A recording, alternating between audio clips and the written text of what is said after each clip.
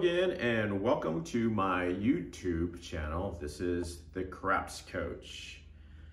Remember to like and subscribe if you want to be alerted to when we put out new content.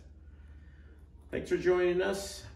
This is going to be a short video, and it's going to be a discussion about money management. All right, if you've watched the previous video, I talked about the bankroll needed to play, but now I want to address two other aspects of the game: your loss limit and your win limit. So to reiterate, I'm going to use an example where the initial bet is $22. So we'll assume it's a $5 table. It's $22 on the initial bet.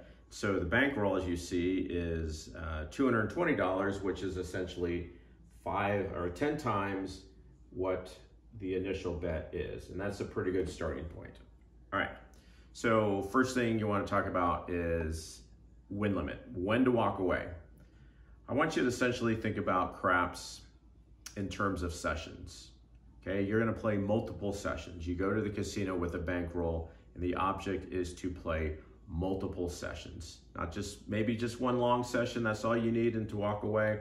But if you're doing a trip to Vegas where you're going to be for multiple days, you want to be able to play multiple times other than just one time. So don't blow your entire bankroll on your first session. That's why you need to set a loss limit and a win limit. So in this case, a good win limit is about 20 to 30%.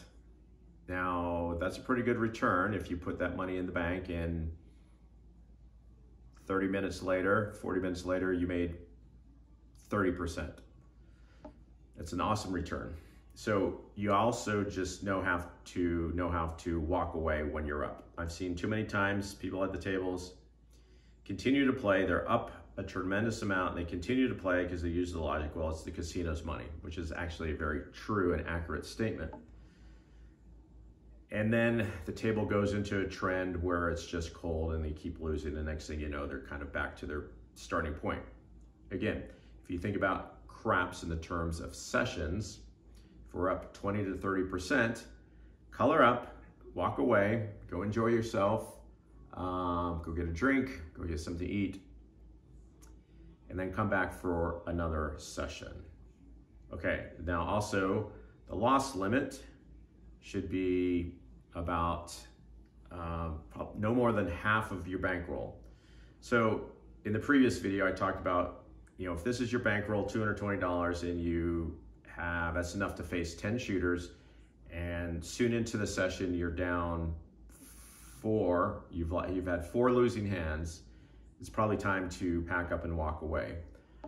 I see too many people, again, play to a loss limit of 100%, meaning they are playing absolutely every dollar that they bought on the table. One of the things that happens psychologically when you're down is you start getting behind and you start making crazy and foolish bets, because you believe you can make it up in one roll, and that's not true. Craps can be a slow grind.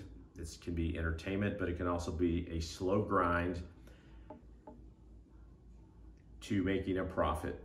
But again, you don't want to lose your entire bankroll in the first session. So if you're down 40%, it's probably time to color up and just walk away, take a little break, and then come back and to do another session. All right, so that's my advice. Getting kind of a short video. Money management, it's a great discussion to have. You have to think about this stuff before you play. What you're bringing to the table, what you're walking away with, and then either on the when you're up or when you're down. Once again, I appreciate you watching. Make sure you like. If you have something to say, go ahead and leave a comment. And if you subscribe, you'll be alerted to when we put out new content. Thanks for watching.